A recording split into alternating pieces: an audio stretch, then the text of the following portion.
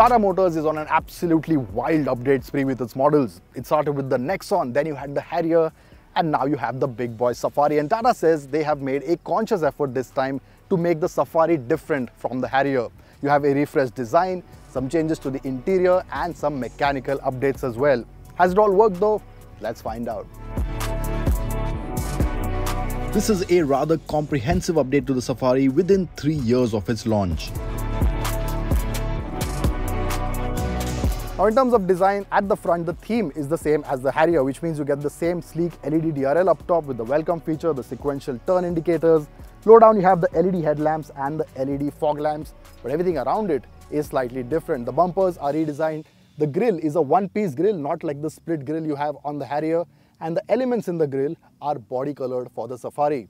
Then you have the headlamps. If you look closely, you have the Safari lettering on it, and that's a nice little touch, some attention to detail.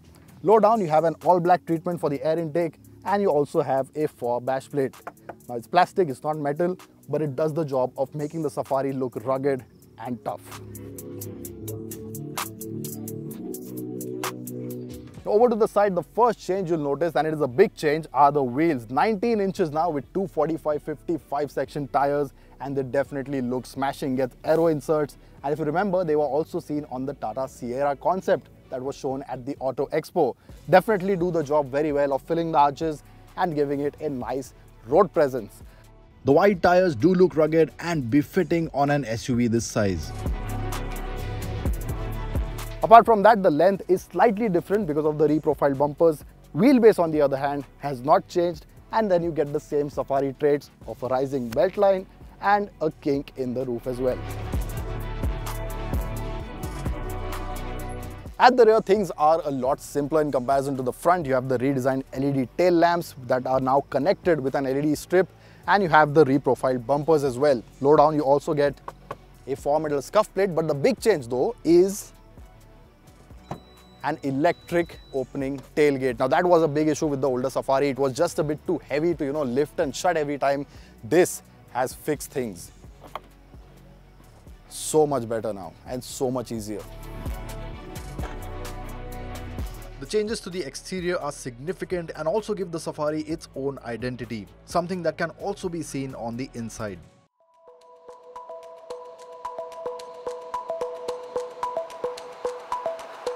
Now inside the updated Safari, the difference compared to the Harrier is night and day. Where the Harrier gets that dark interior, this gets nice bright upholstery. And yes, it does look quite premium, especially when you pair it with the brown on the top of the dashboard. You also have some fake wood with fake pinstriping. I'm not sure this is to everyone's liking, so do let me know in the comments what you think about this passenger side layout.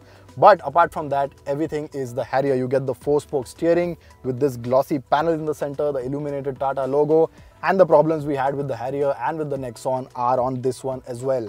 The black glossy panels are just very difficult to maintain. Scratches, smudges, marks, really easy to pick up. You have this center HVAC control system also in gloss black. The only physical buttons are for the dual zone climate control. Everything else, including the fan speed, is on a panel, and that is not the most responsive. It has a good amount of lag, and when you're on the move, it's going to be very difficult to adjust the fan speed. Next up, you have the touchscreen, which on this top spec model is the big 12.3-inch unit. It really is nice and slick, gets wireless Apple CarPlay and wireless Android Auto. And in terms of clarity and response, it is very impressive. A big sore point on the older car that has now been fixed. And then you have the digital instrument cluster as well, which is highly customizable. You can have a ton of designs in it, and it gives you plenty of information. What it can also do, like the Nexon and the Harrier, is get your maps onto it fully. However, if you're using Apple, you will have to use Apple Maps. If you're using Android, you'll have to use Google Maps. Otherwise, you're not going to get the full view.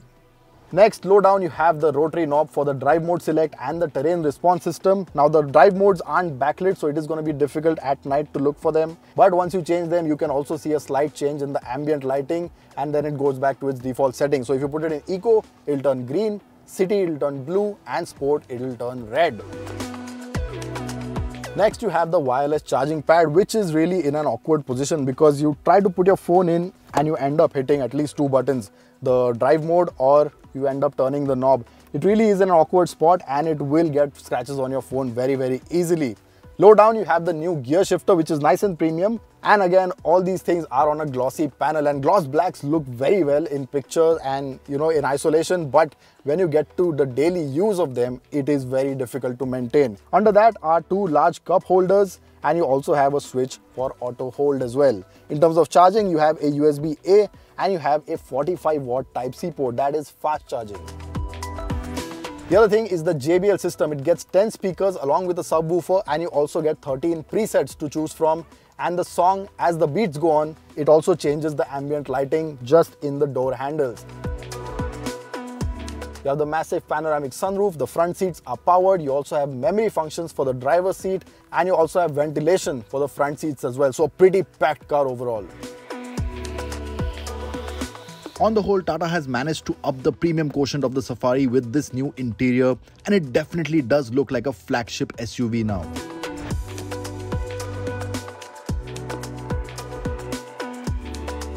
With a wide array of variants, the feature list on the new Safari is extensive. What's also improved is the safety thanks to 7 airbags on the top spec, 6 airbags standard across the variants, and of course the inclusion of ADAS. Now, like I mentioned, the wheelbase of the updated Safari has not been changed, which means space is still the same. So leg room, knee room, everything is really nice. Headroom is very good too, and the panoramic sunroof obviously helps elevate the sense of space. You're also seated nice and high in a theatrical position, which means you're slightly above the front passengers. That gives you a good view out. In terms of changes, the seats are the same. They get this nice bright upholstery, but you see these additions on the headrests. Now, they don't do a lot in terms of support, but I think when you pass out for a snooze, they'll just stop your head from rocking about. That's a nice touch. Other things are sun blinds for the rear, and that will stop the heat from getting in, which is a big touch. Speaking of heat, the captain seat version of the Safari also gets ventilated seats at the back, which is a hugely useful feature and is something that is exclusive to the Safari that's not even seen on luxury SUVs. And for the left-hand side passenger, you also have a boss function, which means at the touch of a button, you can change the position of the front passenger seat and extend more room here in the back. The other things are the same. You have vents in the pillars just as before. You get a Type A port for charging along with a Type C port and some space to keep your phone.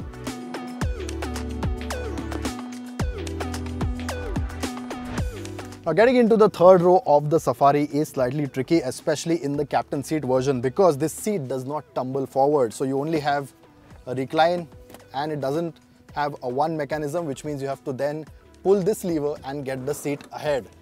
And even when it's fully ahead, there's not much of a cavity. What's easier instead is to use this route to go. The center space is large enough for adults to get in and into the third row. Alright, in the back seat. Now, the third row is never really a place for someone who's over 6 feet. I, for one, will never be found in this row.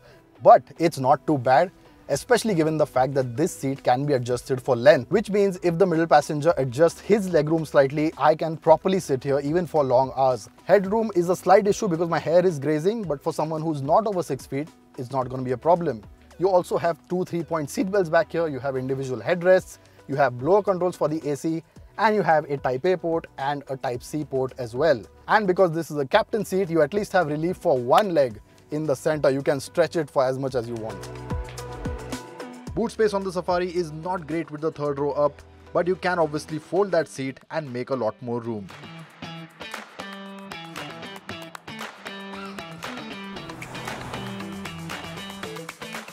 So what's the new Safari like to drive? And you'd expect it to be the same because the engine is the same as before, 170 horsepower 2-litre diesel. The gearbox is the same as before as well, a 6-speed automatic, a torque converter unit. However, Tata claims that there have been improvements, particularly to the NVH and refinement of this engine. And to be honest, you can't really tell because it gets that typical diesel drone, it gets that clatter in the low RPMs, and as you get along, as you gain speed, it has this boomy sound, especially when you're overtaking. You press on the accelerator and that boom just seeps into the cabin. I mean, vibrations are well contained. You don't have any vibrations on the steering or in the seats. But you hear that engine keeps droning away. So that definitely needs work.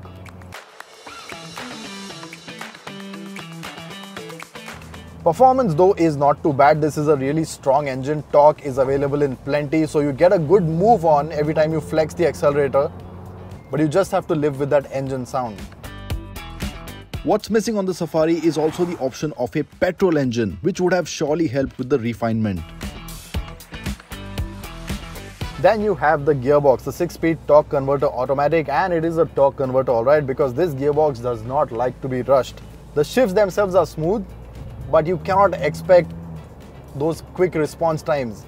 It is a laid-back gearbox, and if you rush this, you're only going to be greeted with that coarse diesel sound.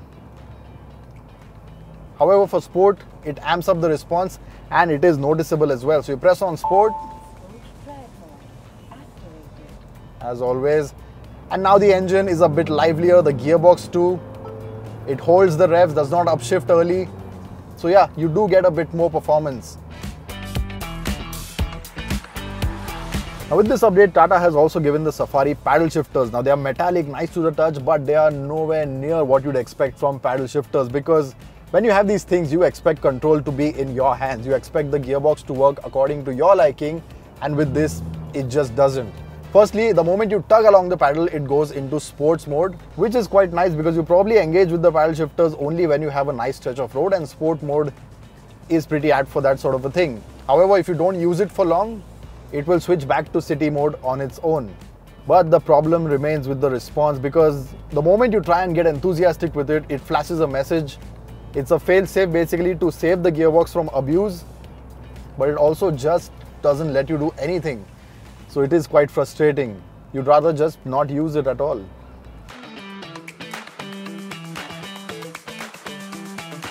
Now the paddle shifters might not be a great addition, but what is a very good addition is EPS. The Safari now gets electric power steering as opposed to hydraulic power steering earlier, and that has made it such an easy to drive car, especially in the city.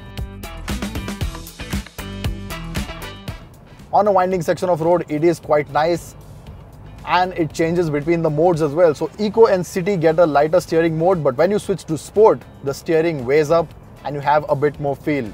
That said, the biggest advantage of this EPS is when you are parking or making 3-point turns. It really has transformed this whole Safari. Earlier, you had to use a lot more muscle, but this now is just one finger twirl.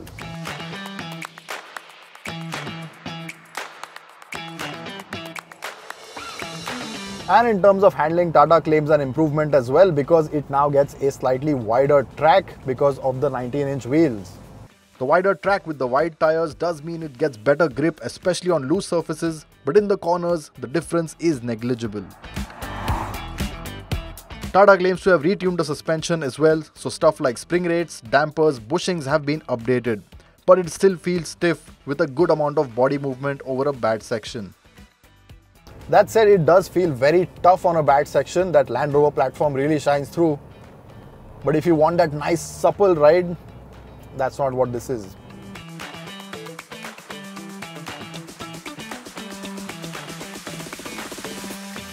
And finally, the updated Safari also gets level 2 ADAS. You have radars at the front and at the rear. And then you have the usual goodie bag that comes with ADAS level 2, which means you have adaptive cruise control, automatic braking, you have collision warning, and you also have lane departure warning. Lane keep assist, however, will be a later update. It will be a software update, and that will make it into the car.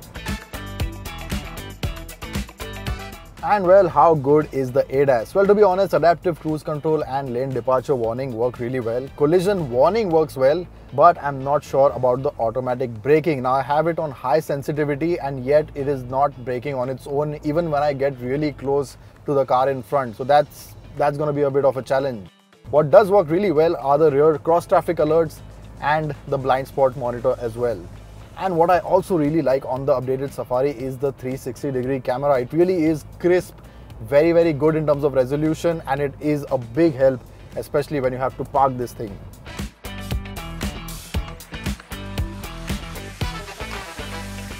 Now with this Safari update, Tata has done what it does best, update the car, because that is what you always get on Tatas, more and more updates until it's time for an all-new product. Now this one is quite a comprehensive one. You have a lot of changes on the outside like we saw. The interior is totally different as well. The amount of features, they've really gone to town with the features on this car. And then you have the variants. so many variants to choose from. That means a wide array of budgets, and that means there will be a Safari for everyone. But what will play a key role in all this is of course the pricing. You see, the Safari has gotten a lot techier, a lot more feature loaded, and that means prices are gonna go up as well. Prices for the Safari will be out on the 17th of October, and since there have been a significant amount of additions and changes, we expect it to cost between 17 to 26 lakh rupees. With this update, many of the Safari's cons have been addressed with the electric power steering, electric tailgate, more features and a modern design. However, the engine refinement, bumpy ride and some ergonomic issues are still present. But what the Safari will be banking on the most is the exterior design and its look, which it just aces. The hugely practical cabin, and lastly you have the wide array of variants on offer. It sure is a lot more car for the money now, and buyers will definitely appreciate that.